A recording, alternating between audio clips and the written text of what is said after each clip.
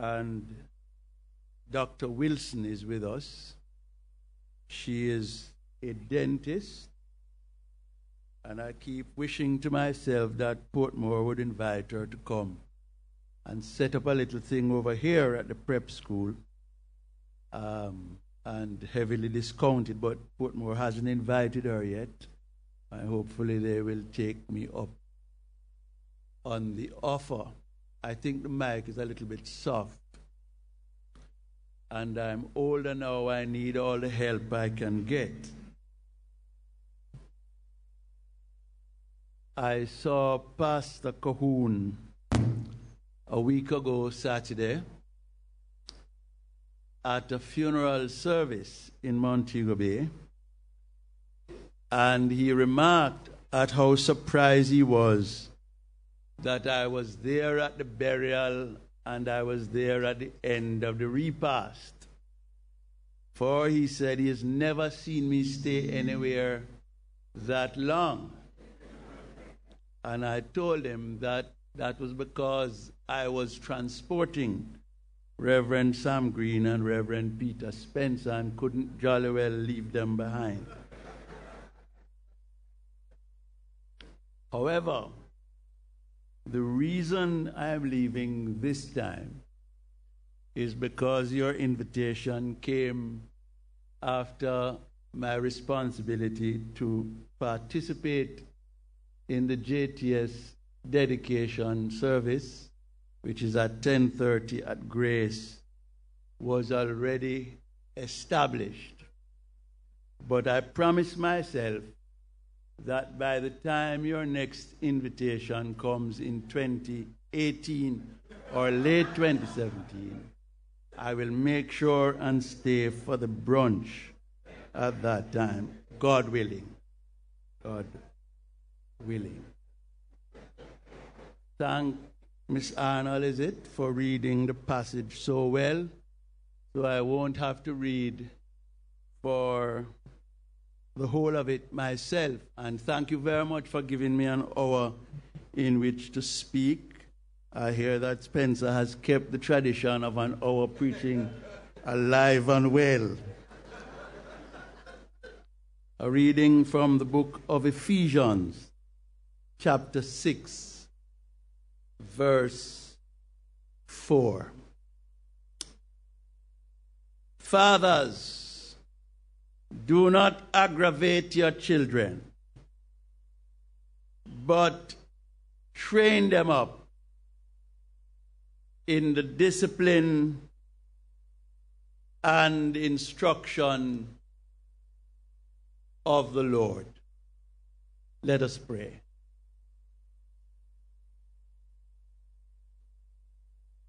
Open mine eyes, Lord. I want to see Jesus. Help me to listen, to reach out and touch him, to tell him I love him. Open mine eyes, Lord. I want to see Jesus. Now let the words of my mouth and the meditation of all our hearts be acceptable in thy sight, O Lord, our strength and our Redeemer. Amen. My choice of text has been determined by the invitation to share in a ceremony both to honor a distinguished servant of the Lord, Sister Cynthia Williams, and to mark the Founders' Day of the Portmore Missionary Prep and Kindergarten. And I was very conscious of a challenge that faces us together, not just as a church and school, but as a people and nation, of preparing a generation to overcome the challenges that are now being faced by our society. That task of preparing a generation to be leaders, to be citizens, to be workers, to be families, is necessary, because any serious analysis of the society in which we live will lead us to despair. There is a sense that some of us have that our society is on the edge, is at the brink, is about to self-destruct. And we believe that were we to be equal to the task of preparing a generation, that we could come up with leaders, with citizens, with workers, with family members who could turn things around profoundly. So I have come to this verse, which will frame our reflection together this morning. Fathers, do not aggravate your children, but train them up in the discipline and instruction of the Lord. We must note two things in passing about the text. The first is where the text is in the book of Ephesians. The text is sandwiched between two high watermarks in Paul's teachings. On the one side is the watermark of Paul's teaching on the fullness of the Holy Spirit. He says, be filled with the Spirit. Do not get drunk on wine, but be filled with the Spirit. And in verse 10 of chapter 6, he says, put on the whole armor of God.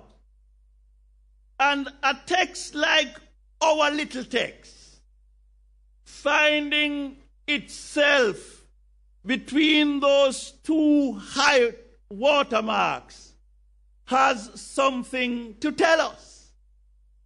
It tells us that when you are full of the Spirit, and when you are donned or dressed with the armor of God, don't for one moment believe that it is automatic that you will be able to bring up your children properly. That even people who are full of the Spirit and people who have on the whole armor of God are severely tested when it comes to bringing up their children. In fact, bringing up children is a great leveler. Politicians fail at it. Teachers, with the greatest of respect, fail at it. Policemen fail at it. And as to us as persons, we are a favorite meeting stick insofar as our legendary failure in the household is concerned. So locating this text where it is in the book of Ephesians requires and reminds us that there is a job of work to do that will not come easy. that will not come automatically, that will require shoulders to the wheel, that will require diligence, intention, and patience. If we are going to be good stewards of all our responsibility. Here it is. People who are full of the Spirit and people who are donned with the armor of God are still being told, don't provoke your children to wrath, but bring them up in the discipline and instruction of the Lord, so that we understand at the very outset that there is a task to be performed, even as good Christian people. And if it is a task even for those who are full of the Spirit and those who are wearing the armor of God, I dare suggest that it is a task that humbles every one of us and challenges every one of us and is inescapable to all of us. We, each one gathered here, must be mindful of the project to bring up children in the right and the proper way. But I am not talking to people, and I'm not talking to you as parents alone, because it seemed to me to be fair to the requirements of the tasks that all of us going to have to chip in. You know, they used to say that the village raised a child, and the partnership now broken between home, church, school, and community must be renewed, because we face an emergency situation where our children are concerned. And I'm going to come back to make 1 or 2 points about the emergency situation we face. Suffice it to say here, though, that we are talking about a project, an undertaking, a mission, a task, which is going to require the best of us to perform it. So, one comment relates to where the text is. The second comment relates to whom is the text addressed.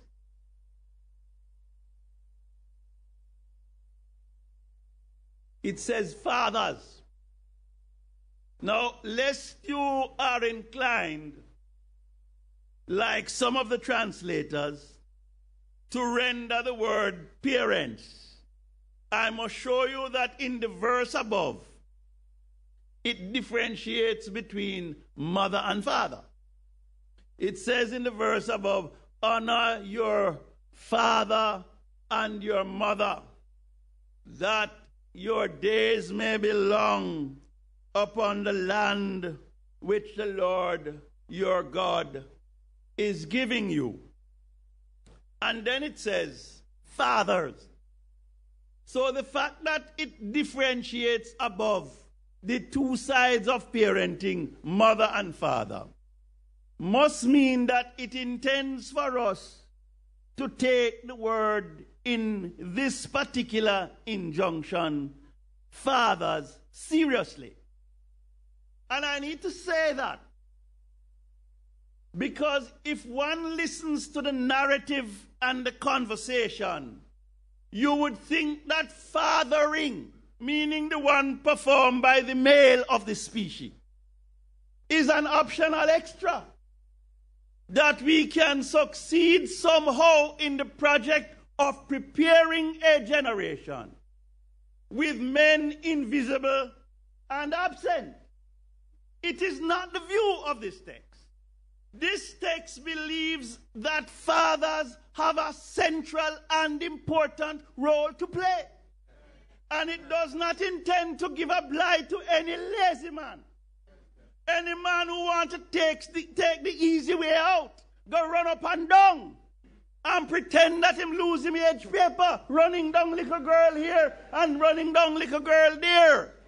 This text believes that you have a fundamental role to play. It's not a concession because your wife couldn't come, or your girlfriend for that matter. You have a duty, and I have a duty, and we have a duty to do something about the immense damage being done to the image of maleness in the society.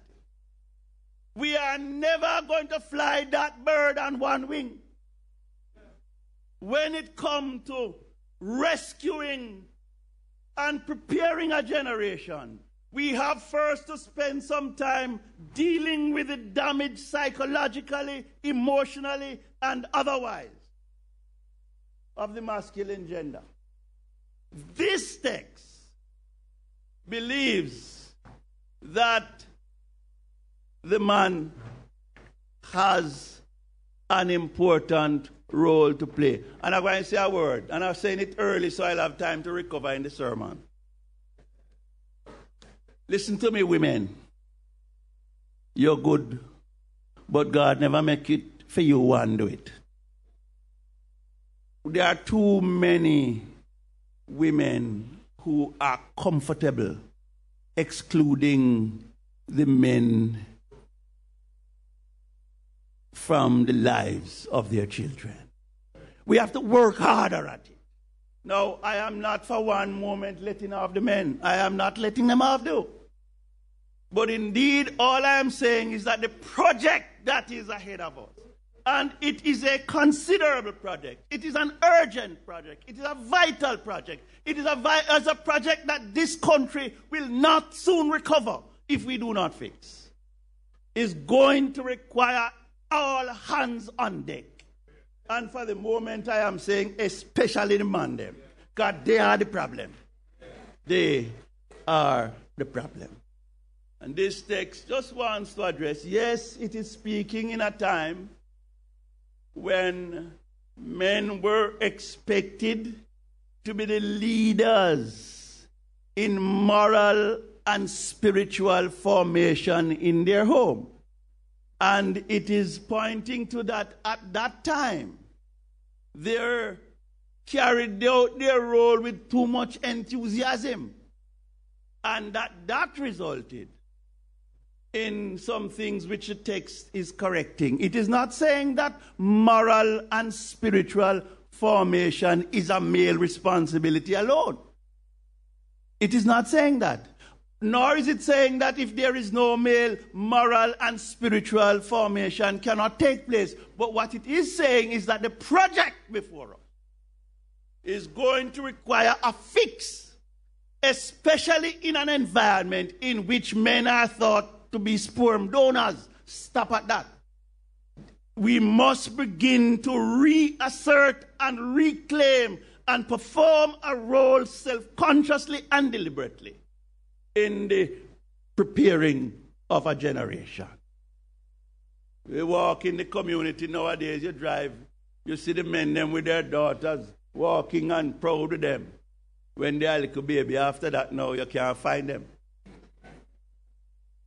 We feel that that is a central role. Look, Sister Williams, you are, I don't know if you're retired or just retiring. But listen, we can't afford anybody to be in the lap of leisure now. We really need everybody. All the brains, all the experience. Let me tell you three things I see. I see the problem of violence. I see the problem. And you, like me, read the stories. You know, first murder committed in 2014 was of a 13-year-old stabbing a 14-year-old in Clarkstown. Not in some ghetto. In Clarkstown, to death. What has happened is that we have a hot blood generation that cannot resolve the simplest dispute except by resorting to the ultimate weapon of violence. Everything that you are taught on the television. I was watching Paul Walker's a reconstruction of Paul Walker's demise, the fast-driving actor who died in a Porsche going 100 miles an hour. And they said there was no soot in his lungs. That means he died instantly. He didn't even get to breathe in some of the smoke when the car burned up. And I thought to myself, after watching enough movies, you come to believe that you are indestructible. And when you're watching enough violence on television, you feel that the victims of violence can just change them clothes tomorrow and the violence disappear. Violence has become second nature, and part of the project is to take us away from this love of violence. All of us, in our language. It is part of the project to rescue a generation from the idea that violence is the ultimate solution. It is not. It is crosses. It is curse. And it has done immense damage on the society. And there is a project to construct in the minds of our young people a peacefulness, a love of peace, an ability to intervene for the sake of peace, to become peacemakers. I think that's part of the project. I'll tell you the other thing I see. And this is where, let me drink some water for it.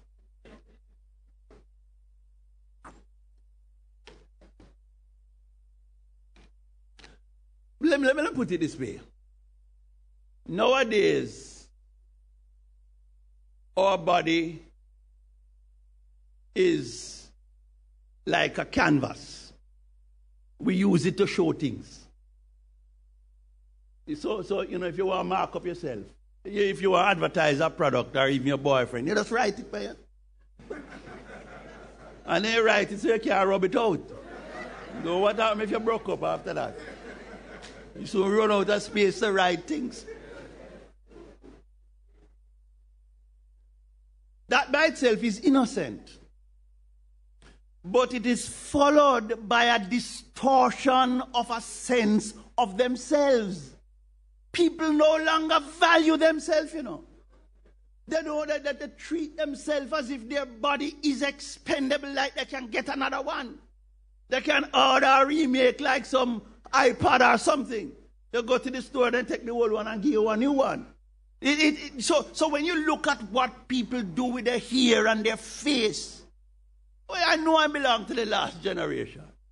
We're boring. Look at me, I'm boring. I come back, the only thing I thought me change my tie. I don't have no lipstick, I don't think up all of my eyes. I mean, I understand, I confess. The problem is there is not a commensurate valuation of yourself. Everybody have a buy here from abroad. Let me leave that one quickly. $1 billion word. The third thing I see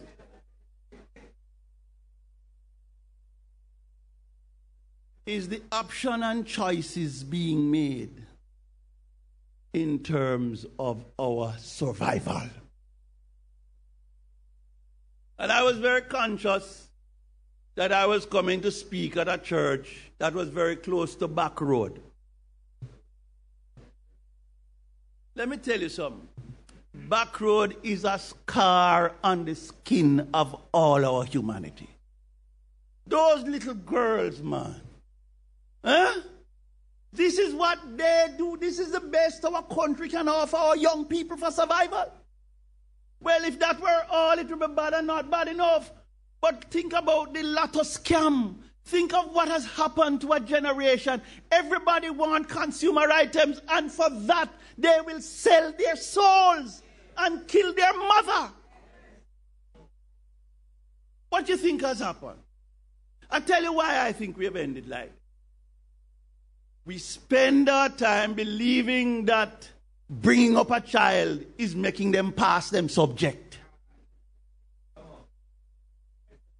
Bringing up a child is buy them anything they want. Bringing up a child is letting them do what they want. And what has happened to us is we have reaped the whirlwind. We have a generation without a sense of themselves, without inhibition, without knowing the ways of God.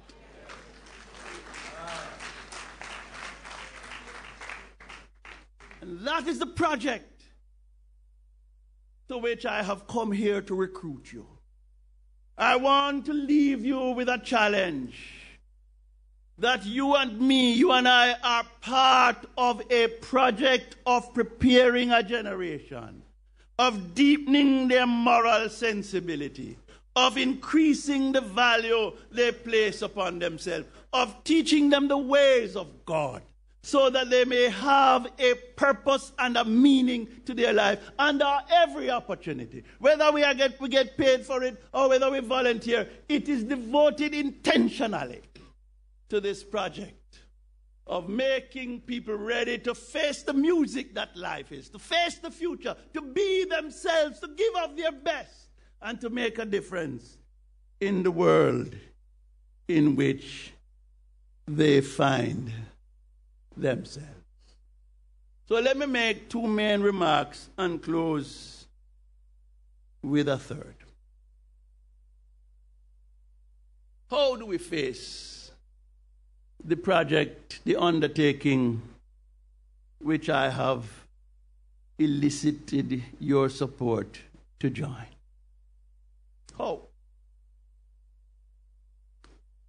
First of all, we have to face it with humility. We have to face it with humility, recognizing that when it comes to rearing children, to bringing up children in the right and proper way, when it comes to preparing a generation to be well-intentioned is not enough. I want to make sure you understand me. When it comes to bringing up young people and children in the right and proper way, when it comes to laying the moral foundation on which their lives will be built, when it comes to preparing a generation to be well-intentioned, is not enough. So let's reread what it says. Fathers, do not aggravate your children. Now, why does it say that? Why does it use that word? You know, there are times when you're trying to discipline your children, when you want to stop your children from go street, when you're trying to make them understand what is right and make them shun what is wrong, that you come up with some measures. I don't know if they use it in Portmore, but when I was growing up, them had a thing named a strap. You don't have that again. That they're obsolete. That gone with the typewriter and so on. Subtle jack them used to have and so on. Huh? Tamarind switch.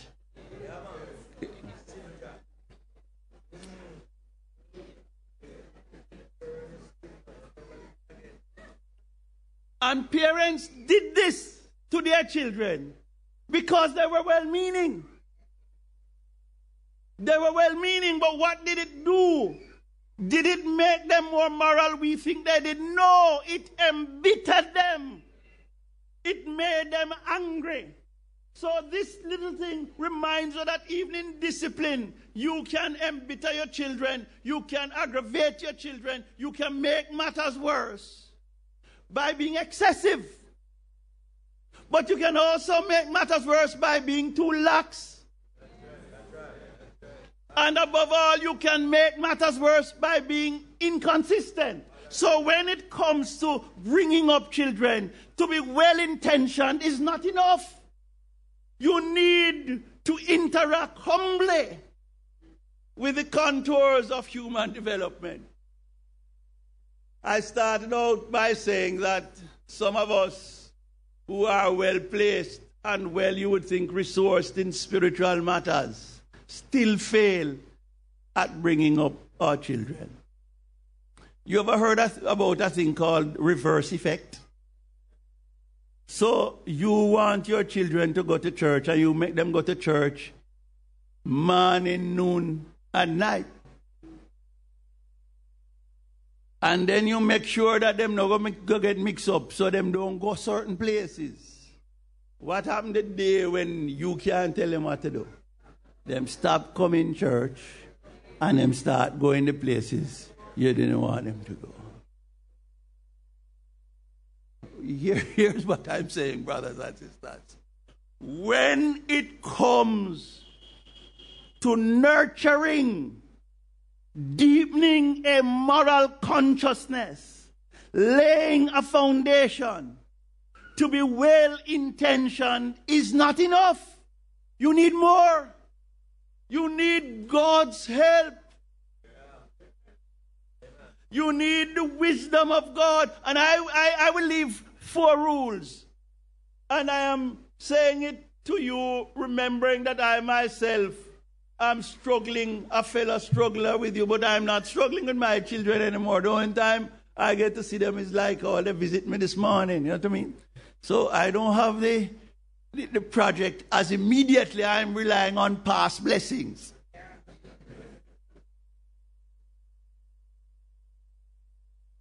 The first rule is to be truthful. Listen to me. Your greatest instrument is the respect of your children. It is when they respect you because you live a true life. You're truthful. And they can see that in you. That begins to play a role as you seek to ground them morally and spiritually. Secondly, you have to be fair. And including being fair to their brothers and sisters. I think one of the toughest things for us to handle is bright children. You have one of them who does get all of them subject right. Pure ticky when them come home. You have another one who nothing in a book.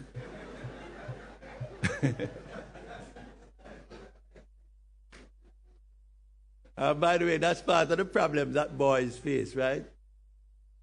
Women teachers don't handle strong maleness in boys very well. You know, the more you are kind of, you are a person that fit in.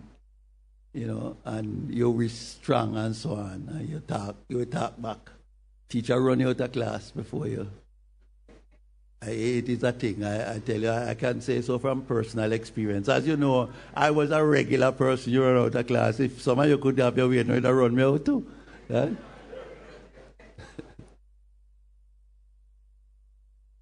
And then, so you have these 2 children. One of them do everything you say. And the other one, everything you say to them is a war. We don't handle that very well. But you have to learn to be fair. To be your favorites, you will look at the Bible and learn about a man named Jacob. He had a favorite son named Joseph, and him destroy him house is Jacob. Why those boys put Joseph in the pit and sell him as a slave? That's why. David was not so kosher after. When him there around messing with Bathsheba, him having problems in his house. As soon as him finish, him decide that, him discover that Absalom take it over.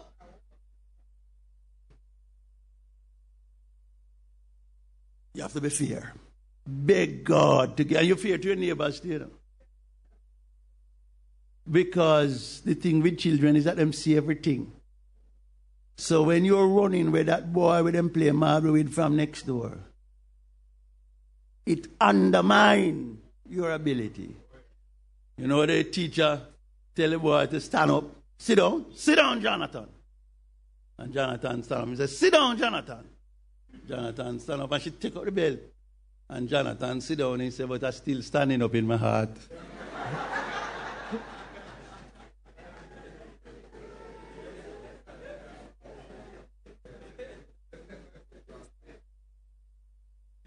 Be compassionate. Ask God to give you the grace to feel for others. You teach your children a lot if they see you as a person who is compassionate towards others. The needy first, but also the people you don't like. Be compassionate to them. And 4, be patient. Remember what I'm saying to you. I am saying that in the nature of the project of laying a moral foundation, to be well-intentioned is not enough. You can make profound mistakes. You can do immense damage, even though you mean good. So I am asking you to be true, to be fair, to be compassionate, and to be patient. Don't rush. Don't rush. A lot of children, some of them are sprinters, you know. In prep school, you have all kind of things to say about them. But the others might come through in high school, and some of them don't come till high school over. Some of them never come. But then what are you going to do? Them fear already. You know, have to stay with them.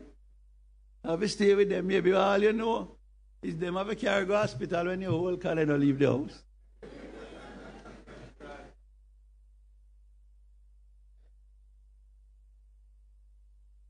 So 1, be humble. Ask God's help.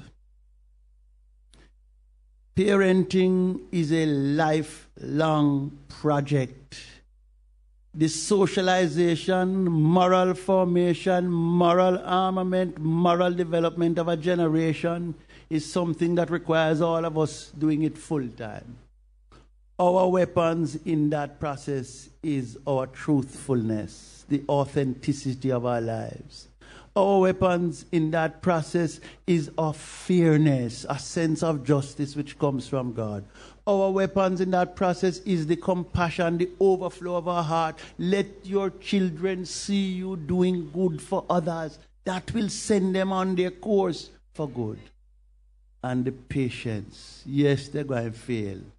Yes, they're going to fall. Don't give up on them. Don't curse them and tell them I saw them poopa stay. You know about one of their uncle did mad. No, you tell them. You keep true with them. Be patient.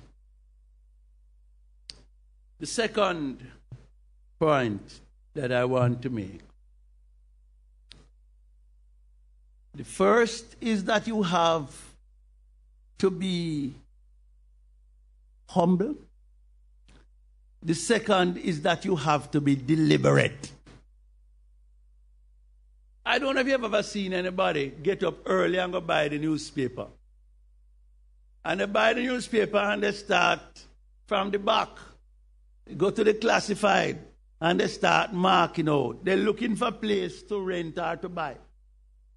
And them otherwise them don't even see gleaner man, you know. But because they go and buy or build a house, them start to mark it down. When it comes to having children, we have come up with a culture that is a kind of biological process alone. We just go until it comes, and then when it comes, we think about it. I don't think it can work like that. That's why the Bible gave marriage and put it as such a central element in the thing. And that's why he could still talk about fathers. Because it is in the marriage relationship that the fathers, not that it make them, you know. Because we have a whole heap of reversal to go on with. So a lady, recently I went to a church to preach and she came up and said, "You don't remember me?" And I said, "Yeah man, I remember your face," which is my nice line now. And she told me who she was. And she said, "You perform a wedding." And I said, okay. Long time ago. She said, long time ago. So I said, so how's your husband? She said, him? Me dash him a long time.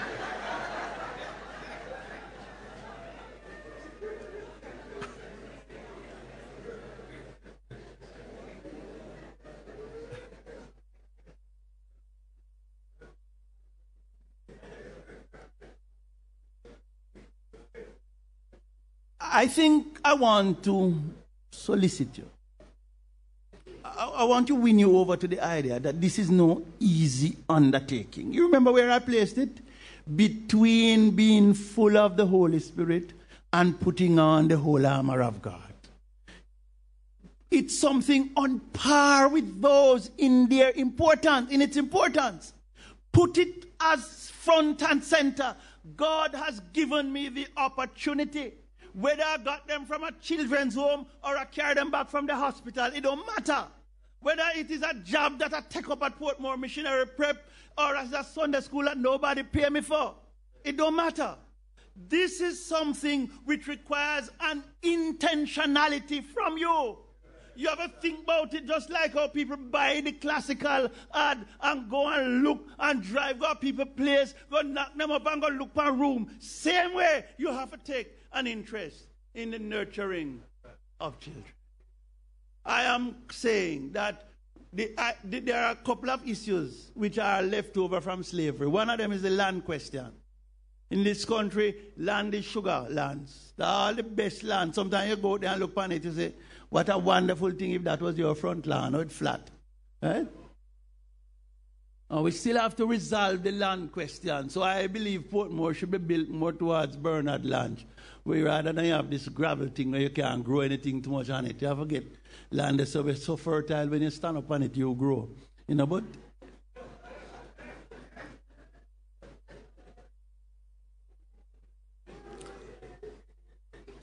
but the other issue, which is a leftover from slavery, is parenting.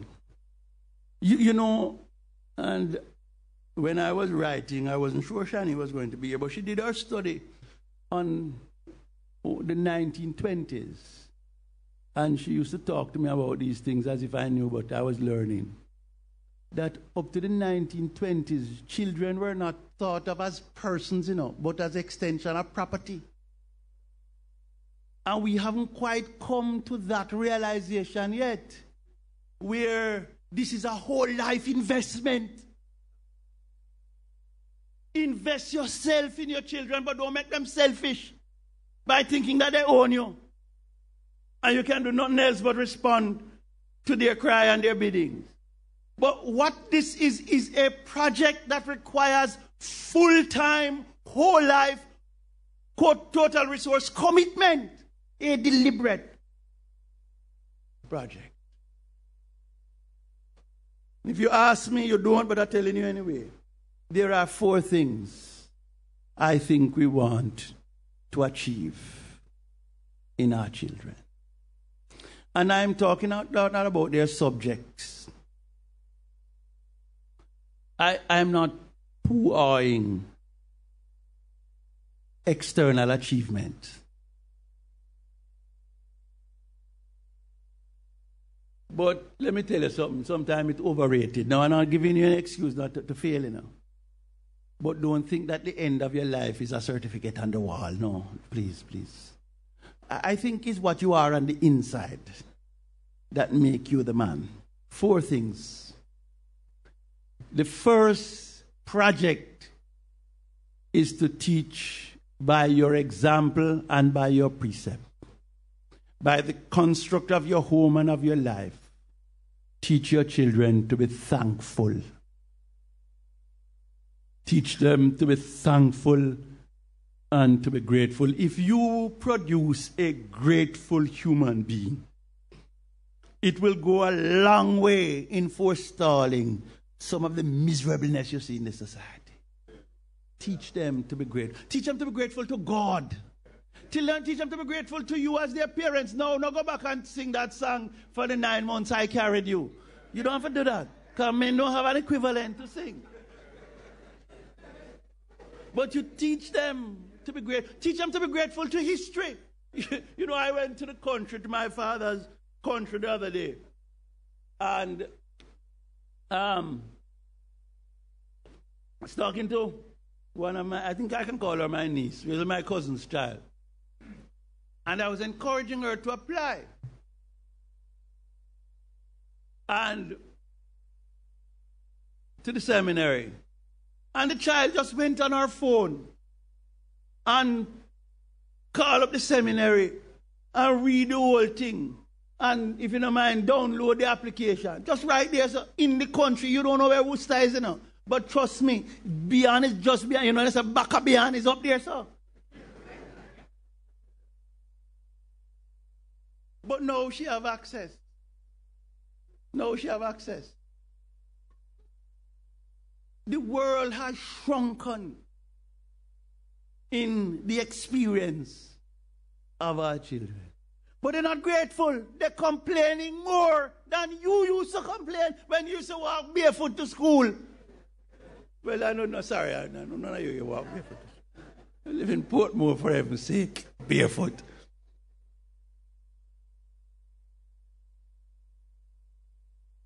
So teach your children to be thankful. I was sharing last week, I can't remember if I get it wrong, it's because of the age, but I think I was sharing last week elsewhere that David said, is there anyone left of the household of Saul to whom I can show the kindness of the Lord? Teach your children to be thankful. That's a first project. Teach them to dream and to imagine. Teach them to dream and to imagine. My sister came from Florida. She wants to adopt a child. She doesn't have any children, and she's in her 50s now. And she came to look to see if there was a child she could adopt. And so I had to arrange a retinue of home, children's homes and the like, that we would visit, and then she would pick. I had my own idea as to which one she should pick, but you know, I said I will let her do the picking. Of course, I took her to one home on Monday, and she was sure she found a child. Took her to another home on Tuesday, and she was sure she found a child. And I took her to another home on Tuesday. She was sure she found 2 children that she wants. If I kept it up on Thursday, she'd have probably tell the whole population. But when we went to the house on the Monday, I didn't know which one it was. She took some picture of the whole of the children. You can't take one, you know, and then she said the one she wanted was the one that was sitting downstairs looking outside. She said her interpretation is that that child didn't want to be there. She wanted the life that was beyond the fence. And she was imagining that world. And why she wanted that one, she said, is because she think she could give her the world beyond the fence. Teach your children not to do what others have done, but to think of what has not been done and say, why not? Open their imagination. Listen to me now. If you are going to teach them that, you have to spend some time making them read. Instead of carrying them to Burger King, and I walk with a gentleman who owns Burger King on a morning, so please don't tell him that I said that.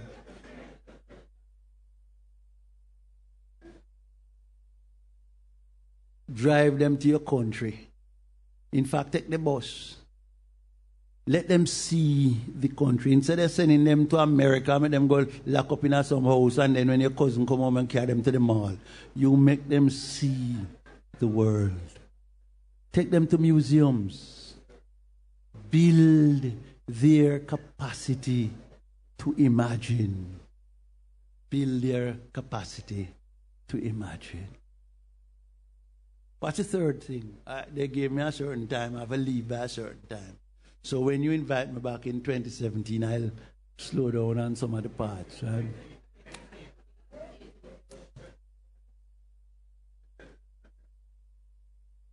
Teach them to work hard. And put it differently, not to despise hard work. I told this church, but the congregation is entirely different except for a few people who are here. Well, a lot, but a lot of you I have never seen before. I used to tell them when I used to come here that when Hurricane Gilbert blew, that is in 1988, a hurricane blew in Jamaica. Some of you weren't around that time. And it mashed up the country. And I invited a friend down. It was really a mistake why I invited him. His letterhead said, the carpenter's son. And I don't read it carefully. I thought it said the carpenter and son. So when he of course was referring to Jesus, but I thought he was saying he was a carpenter. So I invited him to Jamaica to help us because we had so many roof loss and so on.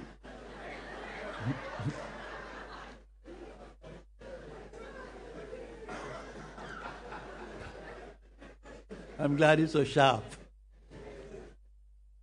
And when he was here, he came with a team anyway of construction people and did a lot of work. And then he was nearing the end of his time. He said to me, you lied to me. You told me that this was a classless society. Jamaica is not a society stratified in social classes. And it's not true. Him say your society is the worst class society there is. Because in your society, work has a social class. Work has a social. If you work outside, mean your job is outside, in an office, your children tend to believe, no good work. I'm embarrassed about it. Even though you might take home more money than the one who work inside, But, there's an inside-outside. So if you have an outside bathroom, it means that your house not properly built. Right? If you have an outside kitchen, it's worse. Right? So we have an inside-outside thing. Well, teach your children the value of hard work. Anybody will write you now. And especially like all, my name get called every minute. People think I have money. So they don't lack imagination. A friend tell me that, Teddy Jones tell me that he's somebody made him godparents. And somebody think because God bless your godparents have money. So he said his goddaughter wrote him and said that she wants for Christmas a tablet. The only tablet him can buy is like $50 or something like that.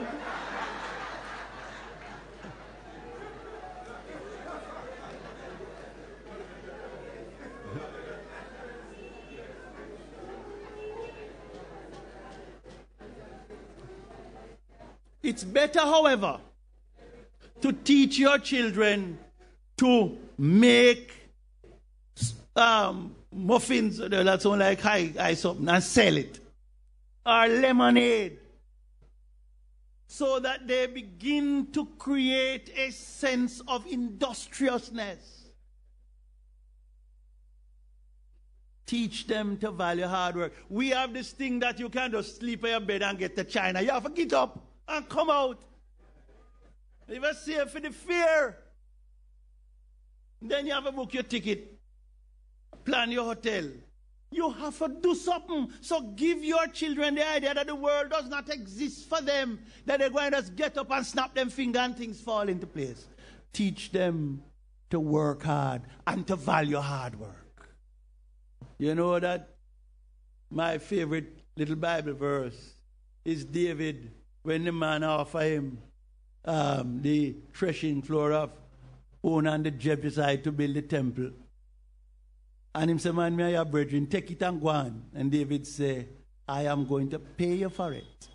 For I will not offer to the Lord sacrifices of that which costs me nothing. So, teach them to work hard and to value hard work. And finally, teach them the way of the Lord. Teach them the way of the Lord. When your child comes into a saving knowledge of the Lord and Savior Jesus Christ, that child will have an organic growth. The growth will take place from the inside, and they will surprise your best. expectation. So, to make the difference, bringing up a generation, we must be humble. Well-intentioned is not enough. We can make dreadful mistakes with our children, and those mistakes are costly. Costly. Be deliberate. Seek to forge in your children a thankfulness, a love of big ideas, a dreamer of the possibility. Give them a sense of hard work, and above all, teach them the way of the Lord. What is the closing point? It is that we need God's help. The Minister of National Security said that, and they nearly kill him with lick. I am saying that without any demur. Right? I am happy that God in His goodness has blessed me with the opportunity of a father. I want the other opportunity, and I've told him and I've told them, and I've done everything I can. Right? But it doesn't happen.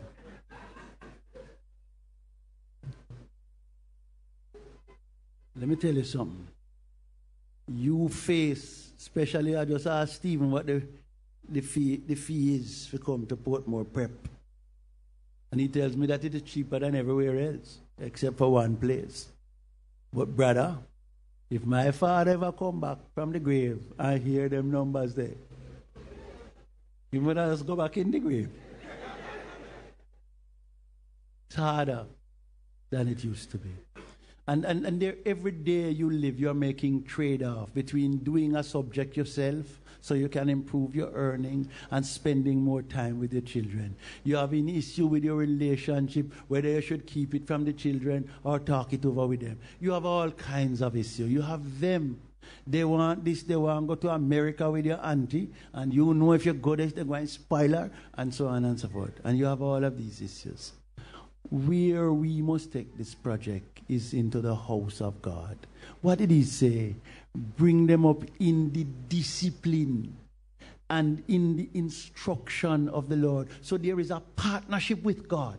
Not only is God the template of fatherhood, but He invites us into a project which is a partnership with God, to see to it that when we get a chance to play our role, our building, our preparing of a generation, we would have done well. So I want to challenge you, each one, to make the matter of your duty, your part, your role in fostering a generation of leaders and change agents, a generation more able to cope and to live and to challenge and to overcome the realities than we have been. I am saying, lean heavily on the Lord. Say like Moses, the eternal God is my dwelling place, and underneath are the everlasting arms. Fathers, do not aggravate your children. Mothers, do not aggravate your children. Teachers, do not aggravate your children. Parents, all of us, don't embitter the children by how we relate to them. But instead, let us together engage in a project to morally, spiritually arm them, form them, see to their development. Precept and example are our method. God is our source. Remember, to be well-meaning is not enough, but we need to be deliberate, and above all, to rely on God's help. May God richly bless you. Amen.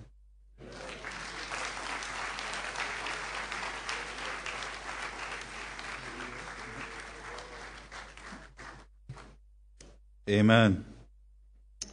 I'm certain that we are all thankful for the words that God by His Holy Spirit has laid upon Reverend Roper's heart. And we thank him for being obedient to the Spirit.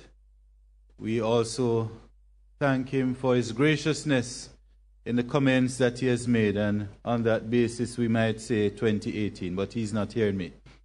But we want to give God thanks.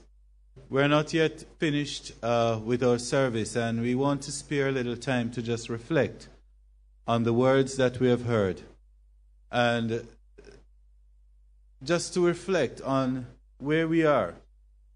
I know we have a lot of parents here this morning, and the word comes to us that we need God's help. We need God's help as we seek to nurture our children, to train them, and to recognize that we cannot do it on our own. As a matter of fact, he has mentioned some things to us, how we should teach our children, and above all, to teach them the way of the Lord. And the fact is that we need God's help in bringing up our children. Perhaps there are those here this morning, you're a parent or your parents here present, and you are having challenges, and you're recognizing your own circumstances, and you want God's help to bring up your child. We're going to sing a song of reflection. I must have the Savior with me, for I dare not walk alone. And we're going to invite those who need a special prayer.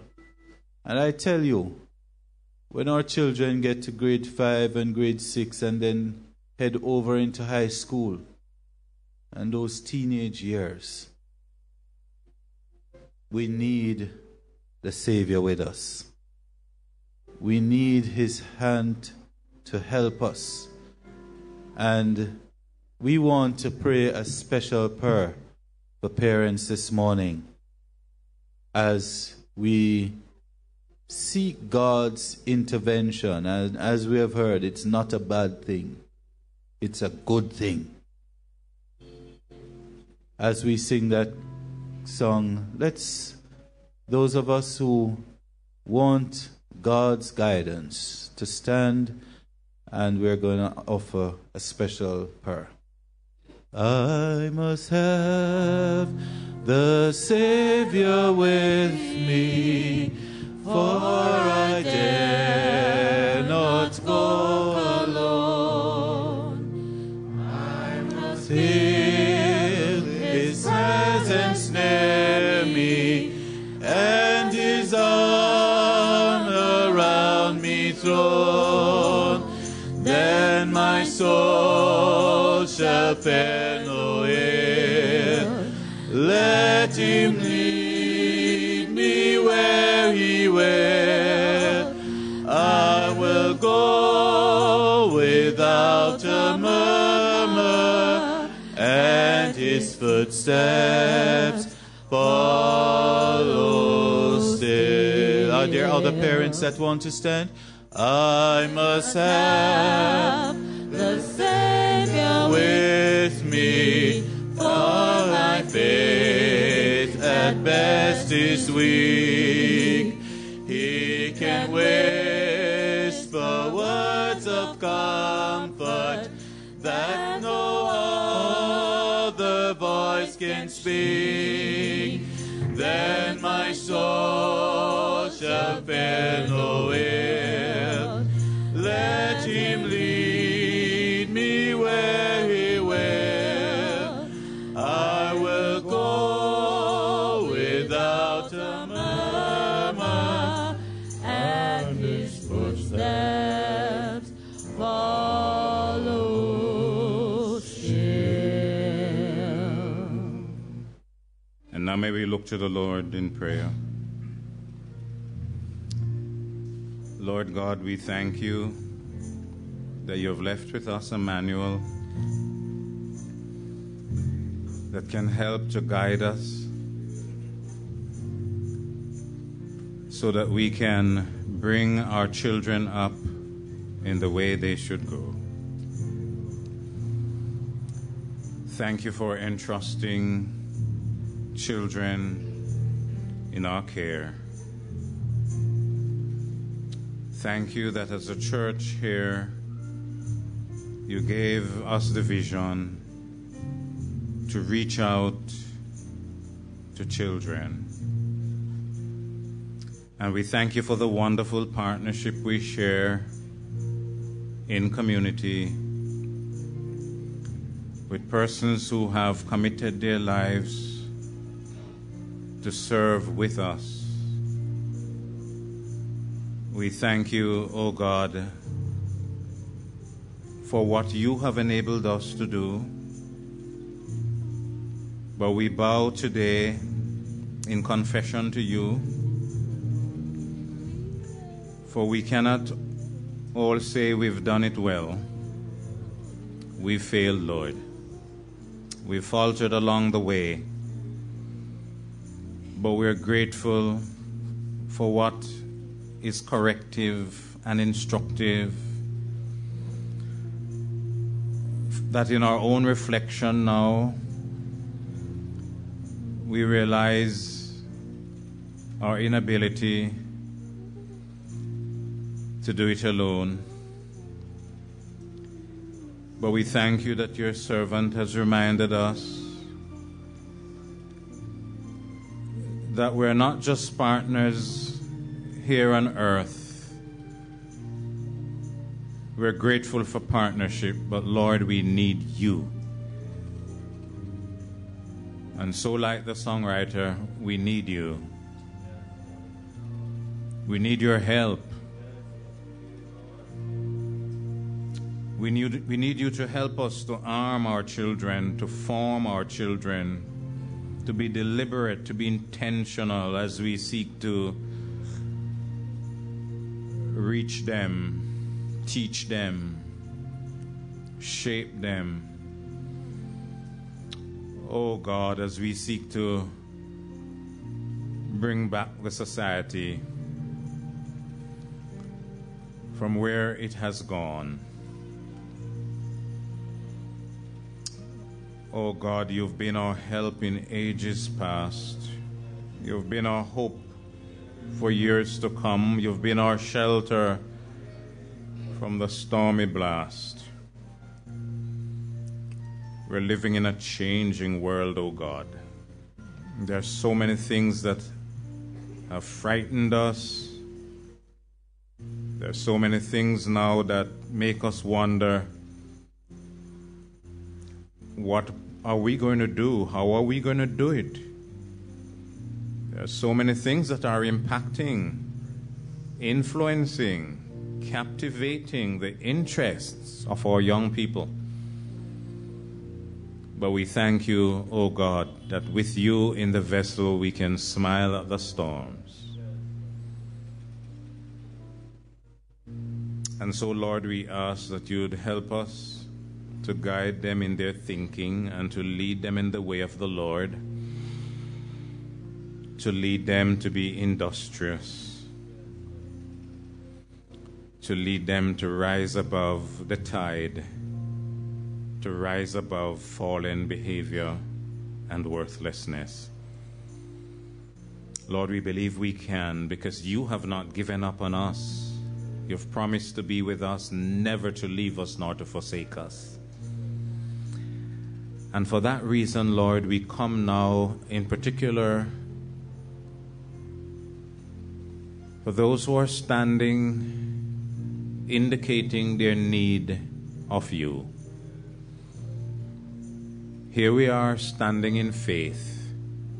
There are some that have children biologically. There are some who have adopted children, and some are guardians, I believe. But Lord, we sense the awesome responsibility that we have, especially as we listen to the instruction from your word, amplified, carefully exegeted, how we should not provoke our children unto wrath, but to ensure that we do as the Lord has commanded. You know the needs in all the homes represented here now, the persons standing upstairs and downstairs and on the platform and perhaps on the outside. Heavenly Father, we pledge today to give ourselves to the wisdom of the Word, to the aid of the Holy Spirit, to partner with others, and thank you that no man is an island and no man stands alone. We're for each other, and we're for the Lord. And Lord, thank you that we can come in solidarity one with the other. And I now cry on behalf of each one standing. Beseech you, O God. You know what we're going through. For some it is with young children, for some with aged children. Oh God, for some it is that they're left alone to struggle. They need partnership. There's been unfaithfulness in the union, unfaithfulness in the relationships. But Lord, we're so thankful that no matter what the situations are, you come into the life of human interest. And when we have interruptions or disruptions, you're a God who specializes in the impossible. And you're a God who can manifest forth your glory and your power.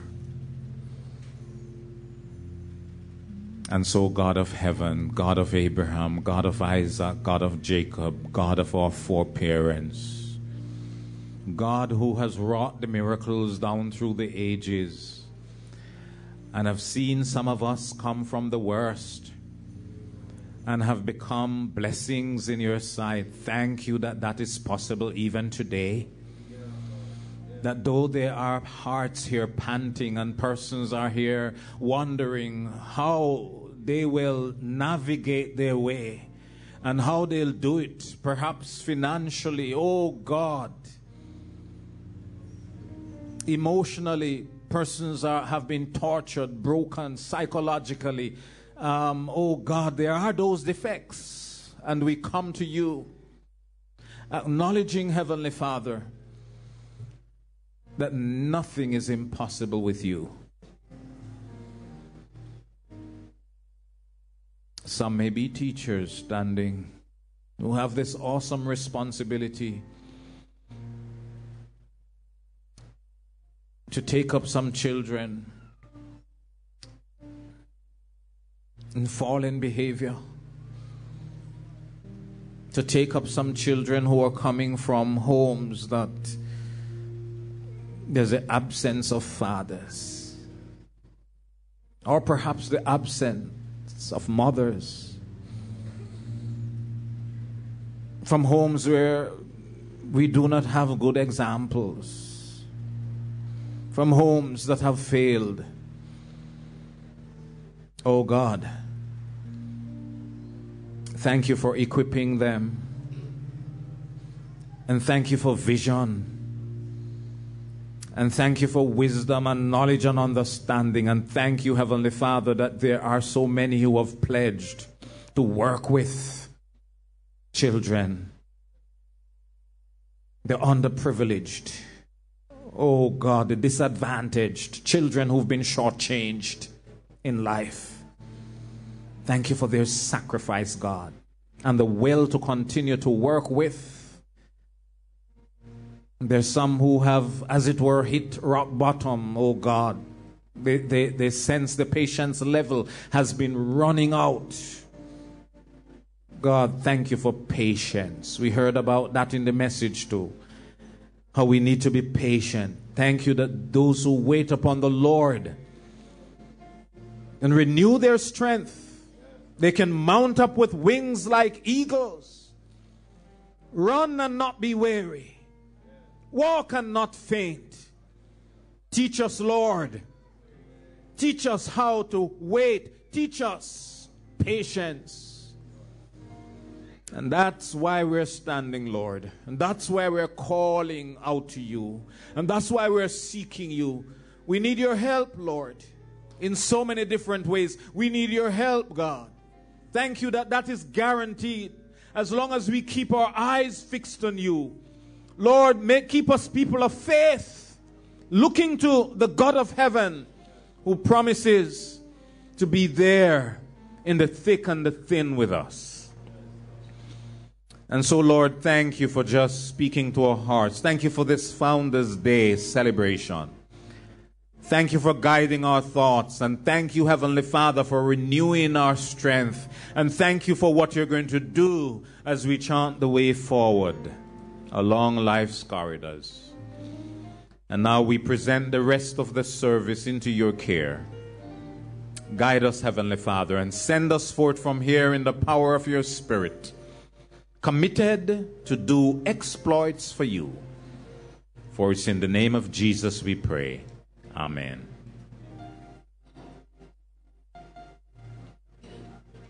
Thank you, Pastor.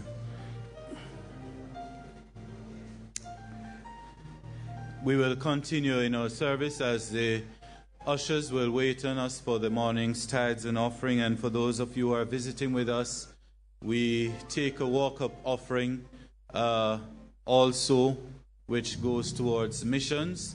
And we will be doing that also this morning. So we ask that you give generously and give cheerfully as we sing, all things bright and beautiful, all creatures great and small, all things wise and wonderful, the Lord God made them all.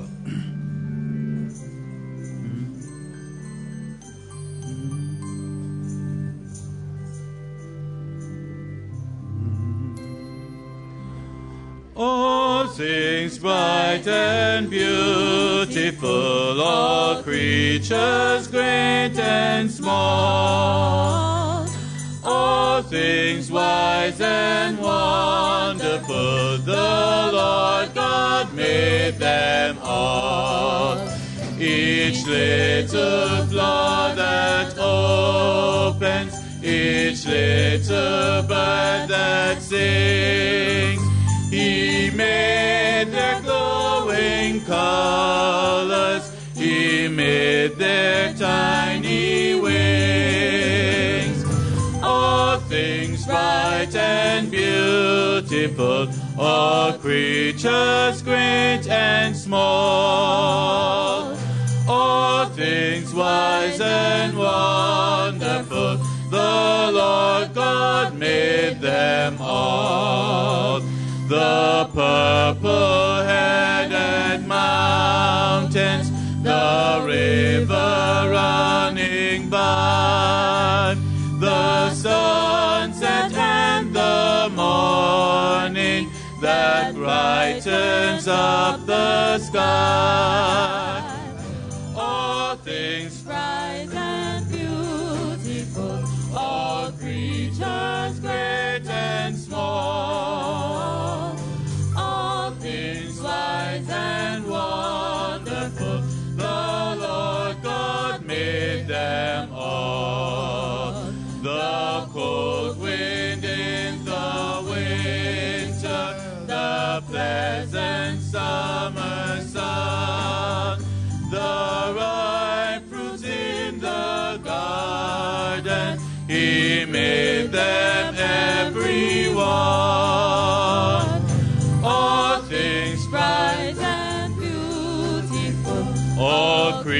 creatures great and small, all things bright and wonderful, the Lord God made them all. The tall trees in the greenwood, the tall trees in the greenwood, the meadows where we play, the rushes by the water, together every day.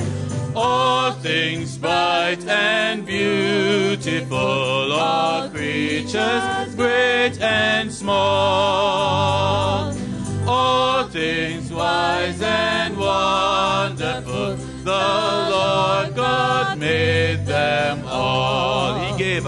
He gave us eyes to see them, and lips that we might tell how great is God Almighty, who has made all things well. Let's stand together. All things bright and beautiful, all creatures great and small, all things white and wonderful, the Lord God made them all.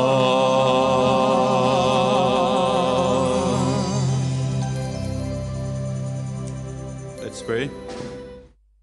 Let us give thanks for the offering. O Lord, you have given us all things bright and beautiful.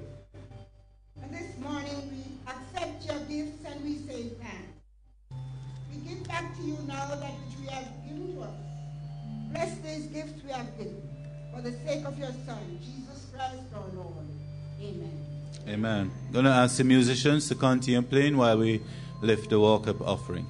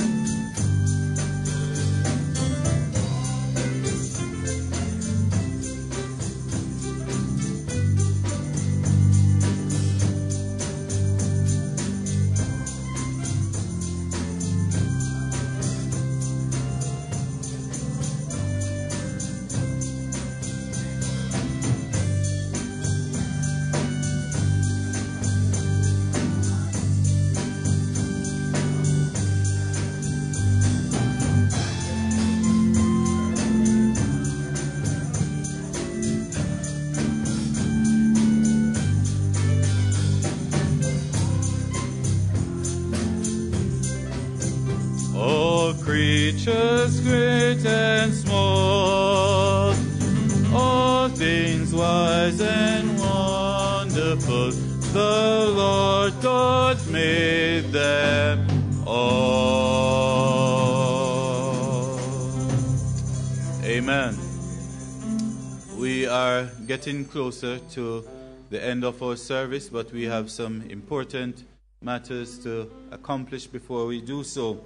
Just to add to some of the recognition and announcements, it's really good to see that even after years of not so much having children here, we still have some of our past PTA presidents with us. And I speak of Ms. Calder, who is here. Ms. Calder, please stand. Years ago, but she still comes back every year. And then Mr. Prince, who is the immediate past president. It seems like if there is a correlation between head boy, head girl, and PTA presidents. I don't know.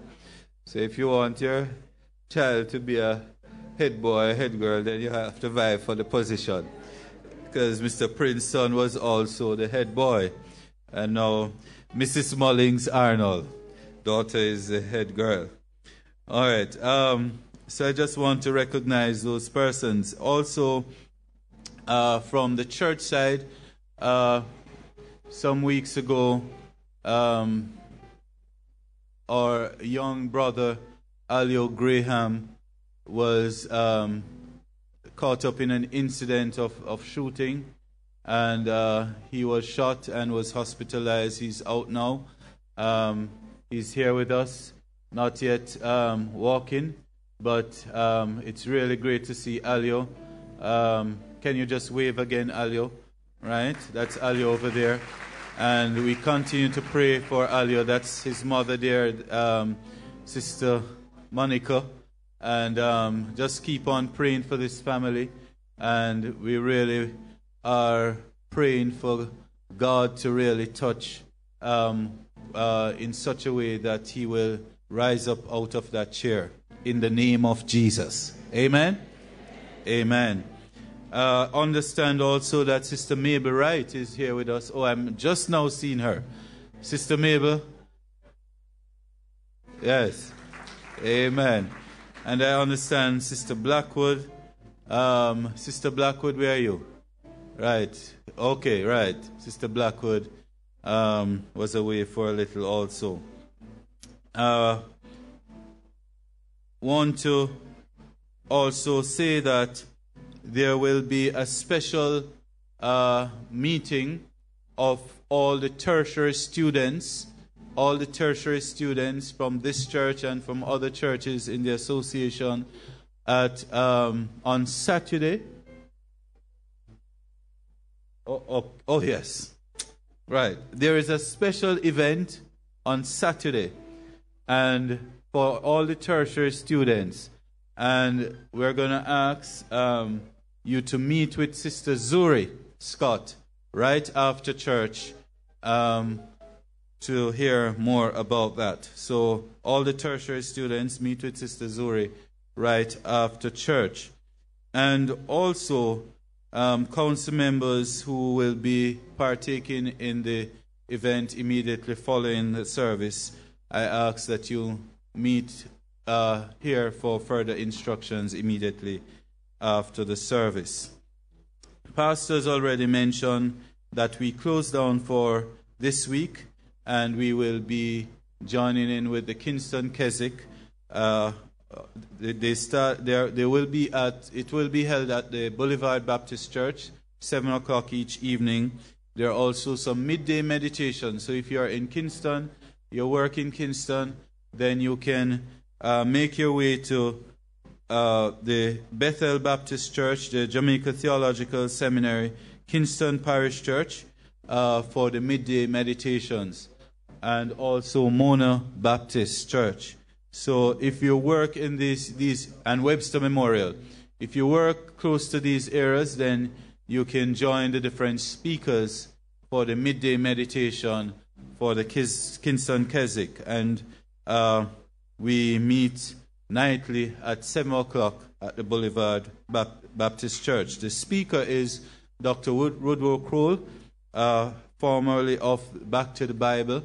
Many of us used to listen back then, and he is here with us in Jamaica for the Kingston Keswick. Promises to be a very great week, and let us see how best we can be a part of that. The youth ministry will be meeting here on Friday night to be transported there for the special youth night. All right. There's another announcement for the annual general meeting of the members of this church. It's 2 Saturdays from now, the 1st of February at 4:30, and we ask that all of us make every effort to be present. The finance committee, we would, although we are closing down for the week, I'm asking that we have a very critical meeting on Thursday evening at 7 o'clock. So the finance committee, I'm asking for this meeting on Thursday. All right. And also the directors of the different ministries, please send in your budget items so that it can be included in the budget for the annual general meeting. It's always good to recognize those who have served us well. And as we indicated, part of our celebration this morning is about one such person, and that is Sister Cynthia Williams, who has served us so well in the prep school. Did we recognize your two brothers? His two brothers? Right. I don't know if we had recognized you earlier on, but welcome. And they're here to support her. Sister Williams have served us through a critical period of our prep school. And over the 15 years, there were many accolades that were poured on our prep school. And they continue to be poured on our prep school. And I think that's part of the reason why Ms. Calder is here this morning, because she served as PTA president under the leadership of Sister Cynthia. And there are others who are here specifically on that basis. And we want to invite her now to come forward. And we have Dr. Jean Small, a consultant with the prep school and also one of our teachers in the prep school who served during that time also. And she's going to come and read a citation to Mrs. Williams. Let's give them a hand as they come.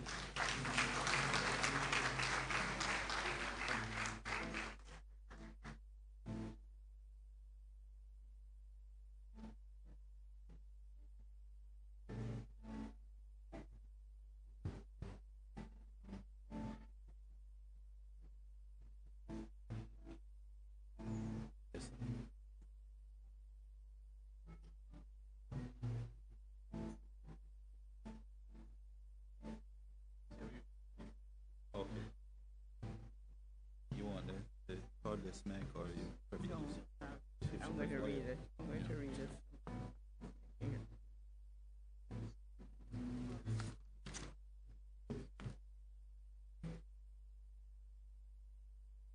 Elder Stephen Rooms, Mrs. Etta Walker, our special guest and honoree, Mrs. Cynthia Williams, members of the church community, parents, all members of the staff of Portmore Missionary Prep School, good morning. I want to thank Mrs. Etta Walker for inviting me to come and read this citation this morning. Being here has given me the opportunity to hear Reverend Dr. Garnett Roper once again. I always like to hear him speak. I think he's one of the most brilliant preachers, and he's so down to earth. I hope this morning's sermon has been videoed or at least recorded. I think the whole nation should hear what he had to say this morning. But it's a pleasure and a distinct privilege for me to read this citation. I worked with Mrs. Williams, as it was said, and I experienced her innovative mind as she had asked me to teach French to the GSAT students to give them that experience before they go to high school. And so I'm very, very happy to be here once again, to be with her, and to read this citation for Mrs. Cynthia Williams, BSc, MA, MS. The blue of the indigo is not a color that is easily removed. Its indelible quality is long-lasting and unforgettable. Such is the memory that lives on of Mrs. Cynthia Williams's 15 years as principal of the Portmore Missionary Preparatory School.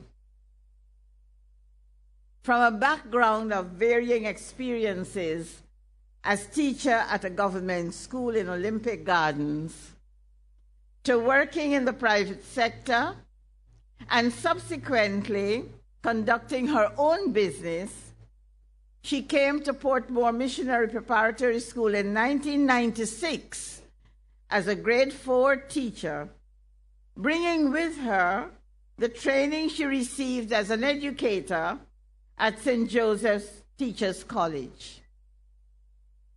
From the very beginning, her passion and her joy colored her devotion to helping struggling children achieve and be successful, especially the boys who always seem to be lagging behind the girls.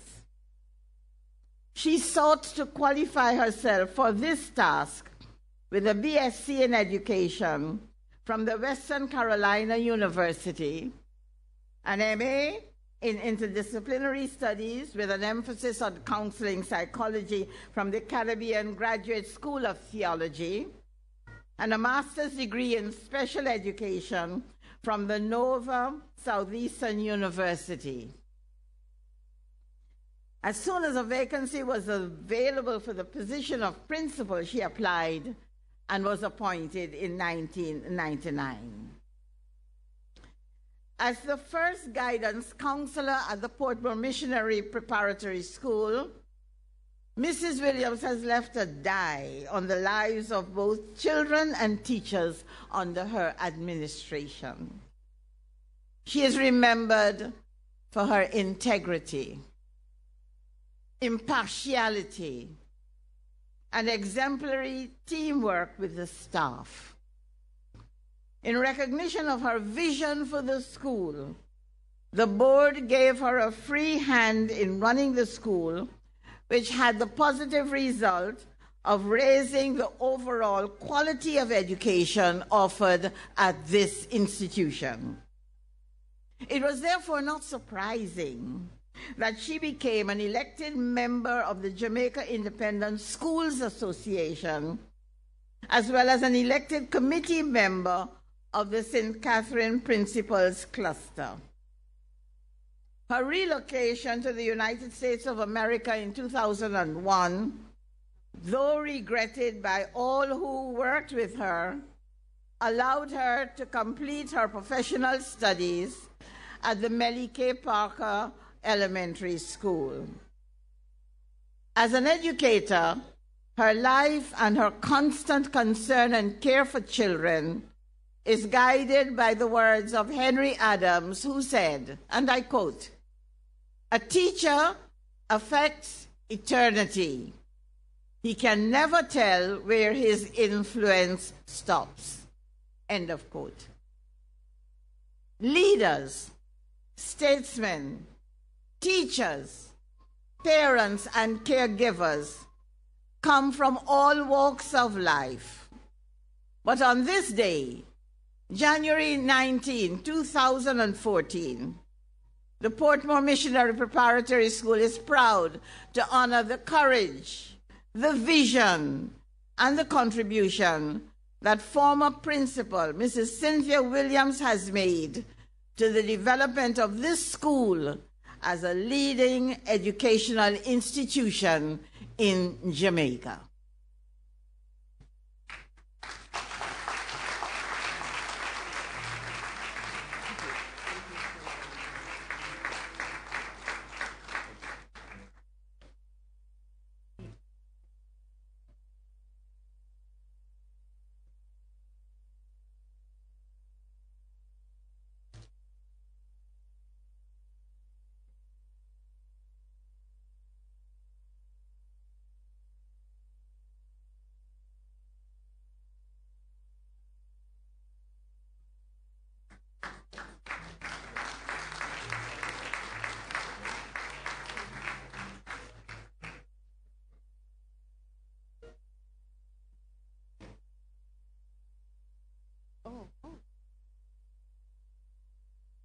On behalf of the Portmore Missionary Prep family, we would like to present this token of our appreciation for your hard work and dedication to this noble institution. You have been a perfect role model to everyone, and your love shall always be in our hearts.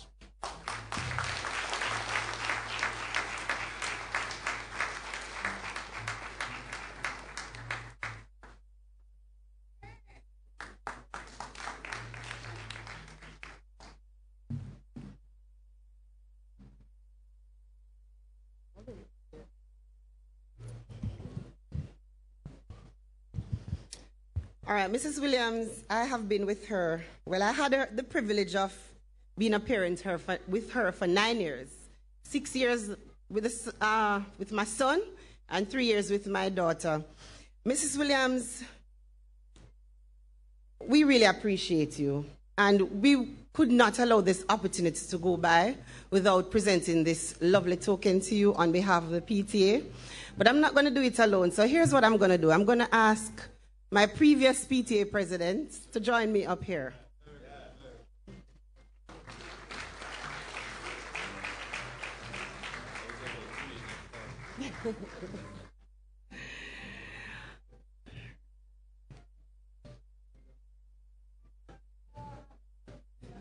So on behalf of the PTA, we present this lovely token to Mrs. Cynthia Williams.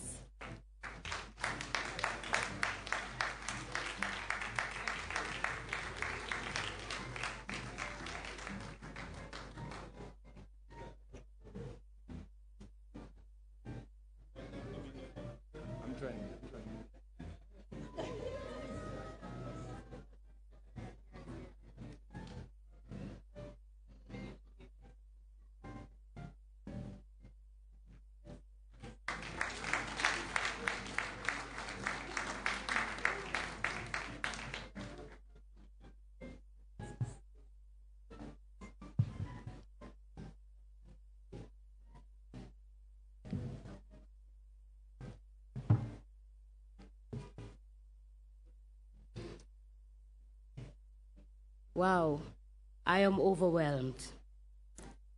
Worship leader, Elder Stephen Rooms, and board chairman, Kenton Bryan, vice chairman, Reverend Spencer Cahoon, Reverend Dr. Garnett Roper, although he's not here, Dr. Margaret Barnett, administrator, Mrs. Etta Walker, principal, Mrs. Arnold, PTA president, staff members of PMP, Portmore Missionary Prep School, students, parents, well-wishers, good morning. It is so good to see everybody. And I came in yesterday morning from the United States at 6 a.m. And my wonderful brothers, will you please stand? My brother, Littleton, he was at the airport to meet me. And then he called my other brother, that's my youngest brother, Morris. And he called him and he said, Miss Will is on her way, get the breakfast ready. And by the time I got there, wow, breakfast was ready. And I'm telling you, I've not seen my house yet since I came. So that's where I am. I'm treated like a queen. Thank you, brothers. I really appreciate it. As I was thinking about all the things that happened here, I remembered one September morning, school had just started, and I had this little boy who was not doing very well academically. As a matter of fact, he was a slow learner. So I didn't know exactly what to do with him on that morning. So I said to one of the grade 1 teachers, hold this little boy for me until I sort out myself. I don't know what I'm going to do with him. Here another little one from the class, kill him with lick. And I heard Pastor Roper mentioning the same thing. Little boy just turned around. I said, what am I going to do with this little boy? The other one said, kill him with lick. Then there was another situation. A teacher in a intermediate class, 5-year-olds. And the teacher was there getting all involved. I think she was teaching some song or something. I don't know what she was doing, but she was there jumping up. And, you know, when you're with little kids, you have to be involved. So this teacher was there jumping up and going on. And one little boy said, "A teacher breast me, I watch how them a jump up, jump up." I am telling you, it's a wonderful thing to be in school. Can you imagine? It was good. It was wonderful. I came here as a regular classroom teacher in 1996. And when I came here, I was given a grade 4 class.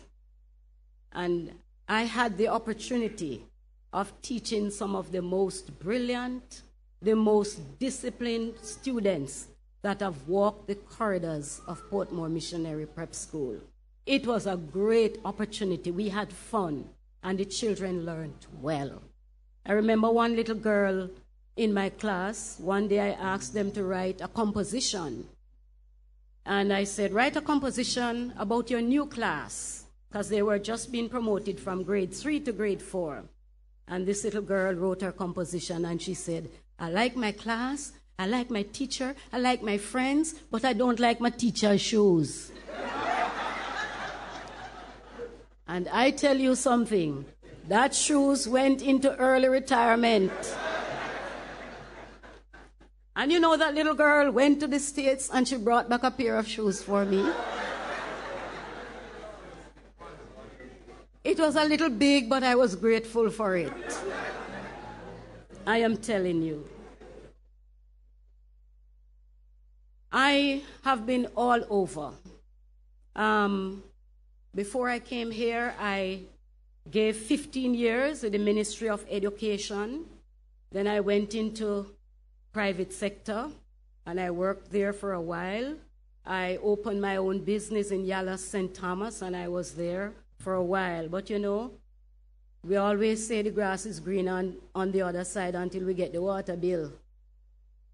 But it was good. I reaped good success, and I'm really happy for my life. But while I was there doing all of these things, my heart was tugging for the classroom. Always wanted to be in the classroom. So I decided to come back to the classroom and give service, and I have no regrets so far. I had some of, where am I? In 1999, there was a vacancy for principal. I applied for the position, did the interview, and was successful. I was a bit timid and a little overwhelmed about being in the pilot seat. But then I remember Dr. Garnett, who said, "Turn your face like flint," and that is taken from Isaiah. And that helped to diminish the fears. And Dr. Garnett was with me throughout the entire time I was at Portmore Missionary, especially for the 12 years that I was principal. She was the wing beneath my wing. We shared ideas. She gave me good advice. And together, we worked together as a beautiful team. Thank you, Dr. Garnett. I really, really appreciate it. Really appreciate it. You wouldn't understand. Words are just not enough to say thanks. And then, a little after we started out, Reverend Garnett Roper decided that he wanted to change the face of this place. And so we got a wonderful structure, as you can see over there, and that was when we started to flow. So he gave us this beautiful structure, and we started working hard. I inherited a well-established school. School was here when I came, well established, well known. And it had made its name. So the seed was planted, the watering had begun, and God was giving the increase. We continued the work by tackling the Goliath in our school. And you know what that Goliath was? Illiteracy. That was the big Goliath. And if you can kill that Goliath, then your school can make the progress that it ought to make. And so we put teachers in place, and we worked at that thing. I remember Mrs. McLean. I remember Mrs. Smikle and many others who worked so hard with those children. And soon after, we had eradicated illiteracy. All our children are reading 100%. And we want to thank those teachers for doing such a good job. Our grade 4 literacy speaks for itself. We watered the seed in spelling bee. God gave us the increase.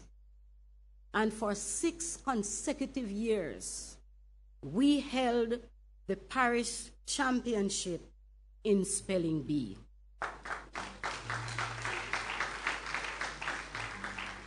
And 3 of our students went on to represent Jamaica in the Scripps Award.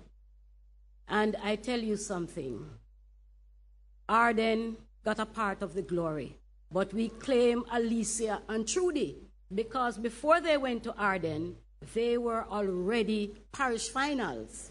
So we claim them, they're ours, and they represented Jamaica at the Scripps Howard in the spelling bee competition, and they did well.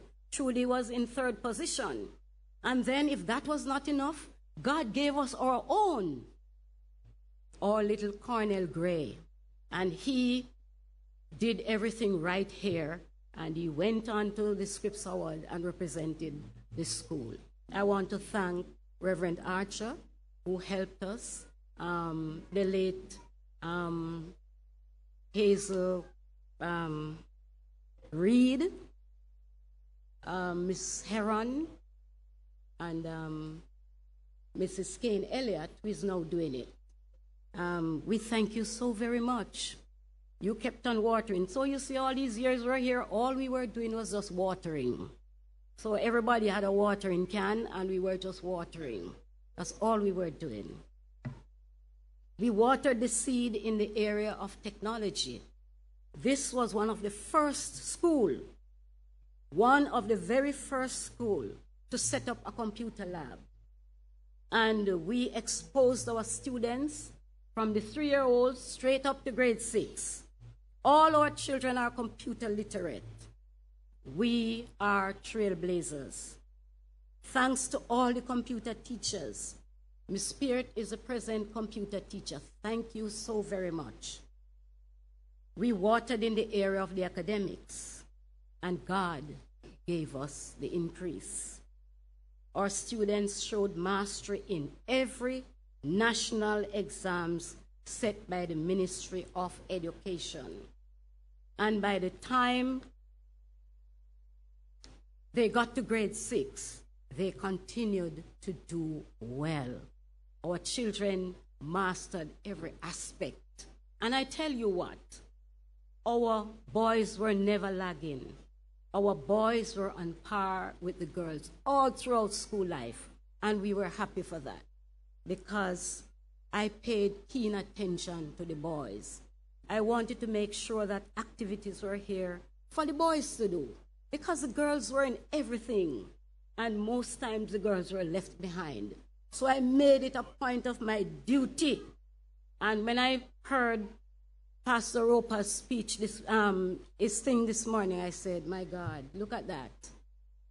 We watered the seed in our boys' lives, and they did exceptionally well. And we give all the glory to God. We didn't do anything. All we did was to just water. We watered in table tennis. And for 4 consecutive years, we were the champion. I thank Mr. Richard, who watered that seed. And so we were all on television. We were everywhere doing good. God gave us the increase. And we watered in so many areas. I am telling you, it has been a long time. So many things have happened over these 15 years that I started to write this thing, and I just couldn't get to the end of it. And I'm saying, what is happening? And right now, I am not even using what I wrote down. I'm speaking from the heart, because I know exactly what happened during that time. I remember in our sports department, Miss Angela Williams and Miss Burton and Miss Scoot, and forgive me, Miss Scoot is now Mrs. Brown. I'm sorry, forgive me. We watered. I remember that walkathon we had from Elsha all the way down to school. I remember the wacky days. I remember the funny socks days, the funny hat days. Oh my God, I remember we had a mascot one year. All of these things were so good, made school fun. The children enjoyed it. We played together and we worked together. So good. I remember Miss Williams, Angela Williams. She would sit in that little classroom over there and she would prepare the netballers' gears. And she would go to town and she would do the shopping for all the fundraising efforts that we were having. We would walk downtown and buy footwear for the netballers. Oh my God, we watered. Miss Williams, you watered. You did so much. All the little things that many people never wanted to do, you did. You did. You cooked. You did all of these things. They might seem small, but they are great things. Great things. Mrs. Dawkins Blake, I remember in art and craft, when we were going down to the institute with all those pieces, God gave us the increase. Thank you very much. Thank you. Thank you. Mrs. Clark, she watered the seed. I remember those little brownies dressed up in their little brown uniform, going all around the place, doing good things. Mrs. Clark, you watered. I remember well. I remember. Mrs. Power, I don't know if she's here today. Mrs. Power, you were one of my number one. You watered in the area of, I remember Mrs. Power was the first person who started the quiz competition. She was the first person who started it. And the first scholarship we got from the grade 6 class came from Mrs. Power's class. First scholarship came from Mrs. Power's class. And from then the trend has continued. Mrs. Harris has taken it on. How many scholarships so far, Mrs. Harris? 4 in all? You sure it's 4? No, 4 for you. Give me the total. 5 scholarships so far. Bless God. God has given us the increase in everything we did, in football, in karate, oh my God, we were so blessed. We were so blessed. And we give all the glory to God. If I have left, I could not forget Miss Daly. I'm telling you, that dancing thing, wow. We need a new trophy case because what we have there, is not enough. As a matter of fact, it was my intention to get a little room and call it the Hall of Fame. That's what I wanted. Because a little case cannot hold all the trophies and all the things that we have acquired over the years. I thank you very much. So God gave us the best team of teachers. Everybody did their little thing. Everybody. And everybody showed me respect. I am happy for that. I am happy for that.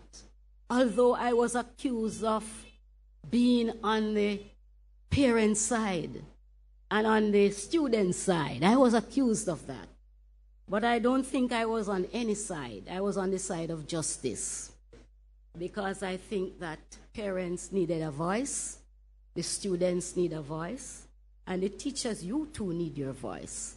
So it was just justice. If somebody had a complaint, we had to investigate, and we had to make sure that we did what we had to do.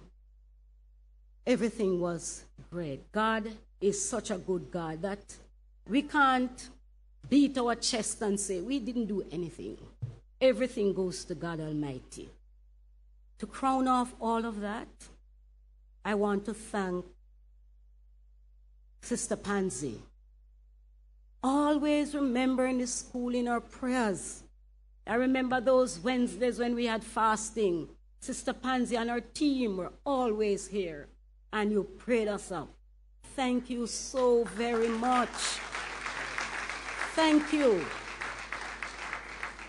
And then my friend over here, she was a past parent herself, Mrs. Drisdale.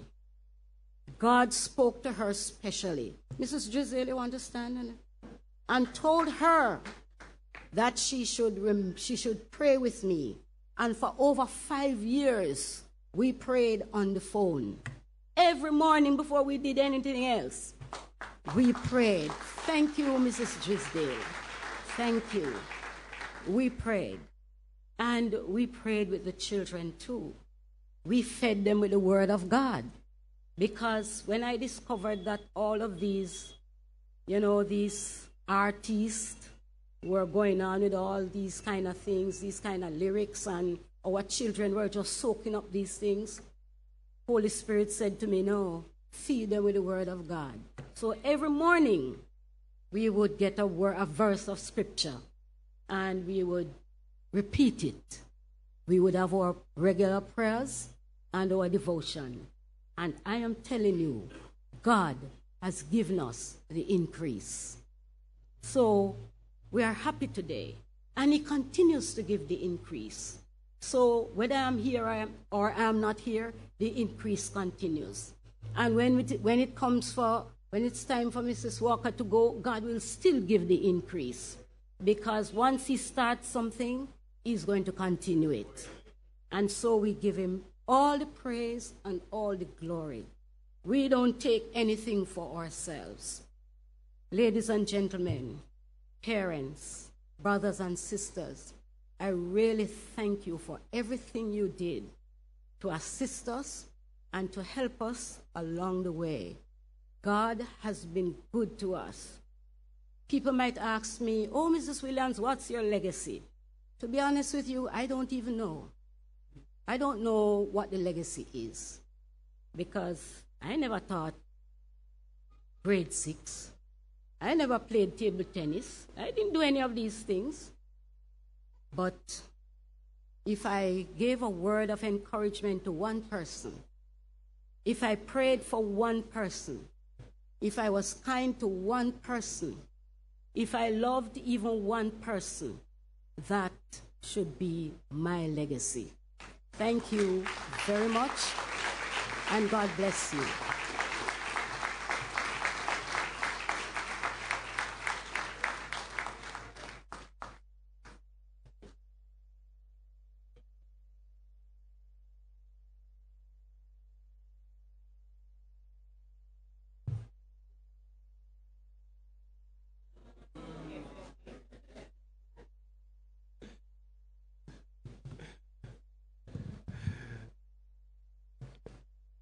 Thank you, Sister Cynthia. And, it's such a wonderful thing that at the end of, and it's really not the end, but it's her tenure at Portmore Missionary Prep, that you can come back and say all these things and just recognize that it's really greater than just Mrs. Williams, but God by His Holy Spirit at work in your life and enabling you to do what you have done. Oh, she wants to say one more thing.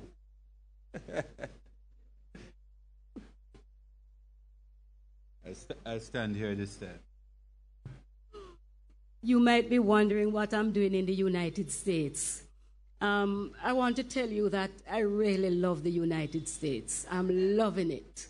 With all the cold and everything, I love it. You know why I love it?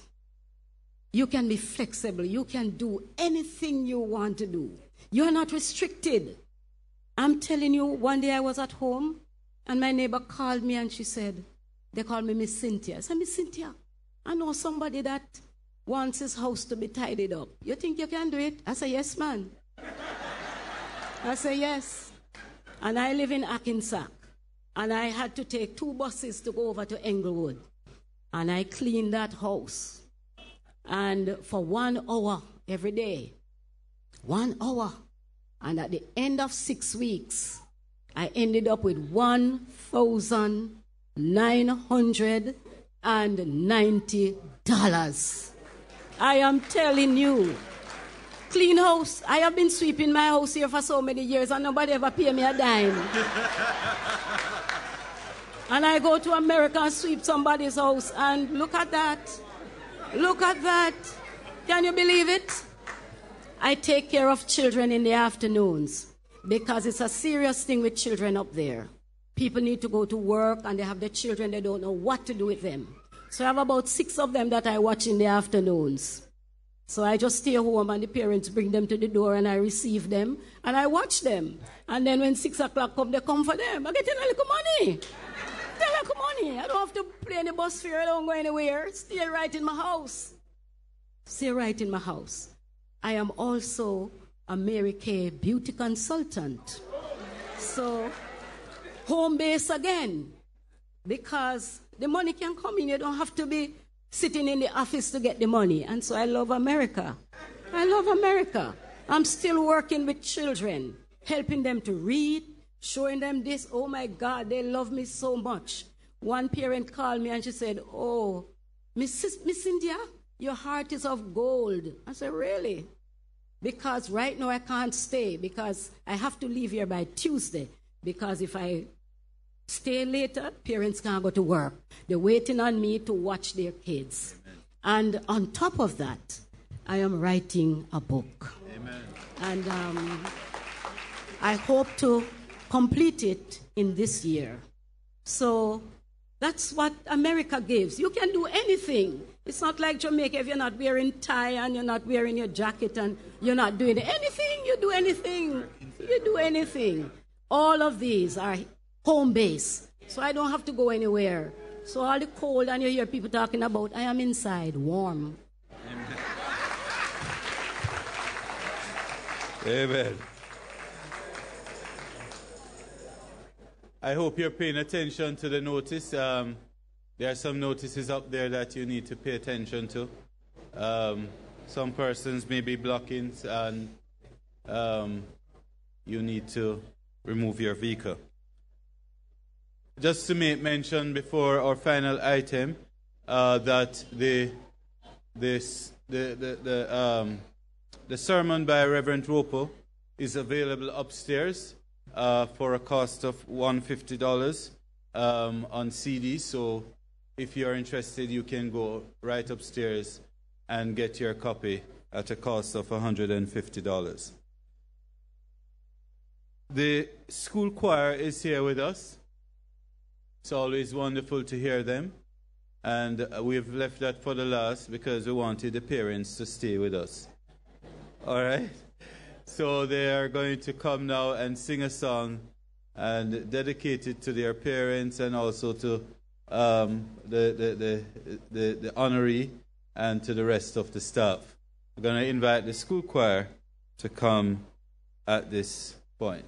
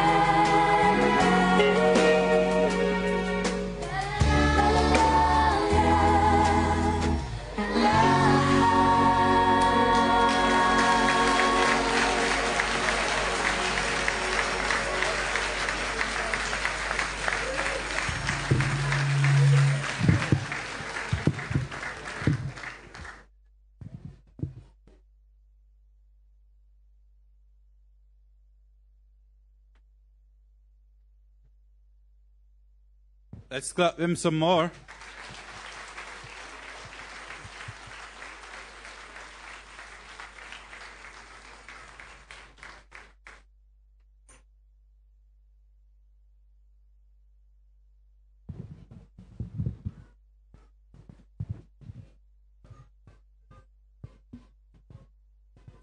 That was indeed great singing. And I think it really blends in with the theme that we have been carrying throughout the service. Parents need to call on Jesus. Yes, amen? Yes, we can't do it without him. And none of us, whether we are parent or no parent or grandparents or whatever kind of parents, we must continue to call on Jesus. Amen? And we want to thank the prep school choir for that lovely rendition. And it has really resonated, and we give God thanks for it. There's just one final thing that I forgot to mention. Church family news again, just a card from Steve and Desireen Cole. No words are sufficient to express our appreciation for the love and support you have shown to us through our difficult time. Very special thank you, and with it you will find sincere appreciation because you are so kind. Thank you. And you know their story, and we continue to pray for this couple. We have had a wonderful day, and just want to thank you so much for worshiping with us here this morning. It's still morning, and we're happy for that. And we continue to open the invitation for those who don't normally come and you don't have a church going on a Sunday morning. You and your children come to church. Amen? And I'm not going to say send your children to church. You and your children come to church. Amen? I don't know if we had asked Miss Williams to stand earlier on. But I want to ask Miss Angie to stand. Longest serving member of staff, 25 years, Portmore Missionary Prep School. Amen. Thank you for your service to the school. Amen. We're going to stand, and I'm going to ask Pastor to come and pronounce the benediction as we close the service. Let's stand together, shall we?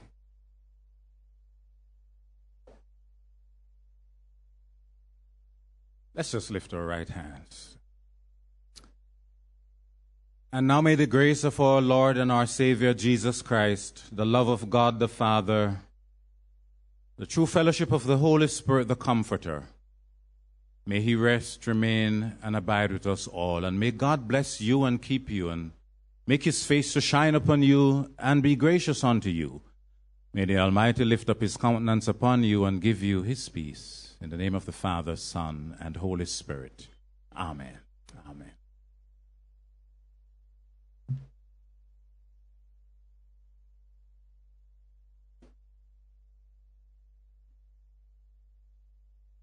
Please allow the platform party to recess before you